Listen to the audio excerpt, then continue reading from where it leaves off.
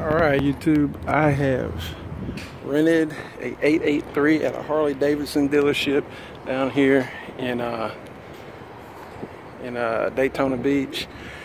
Got it for $110, but y'all may or may not know this. I don't really got pretty much any experience on a motorcycle. I owned a motorcycle for what, about 20 minutes or so. Then I bought it and at a pawn shop, and I was like, well, I'm gonna have to drive it or ride it to see if it works. So I got it about a mile from the pawn shop, and it broke down on me. So now I've rented this bike.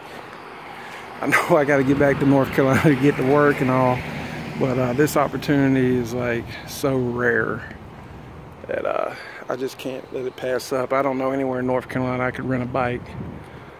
So hopefully this next video will be me on an 883.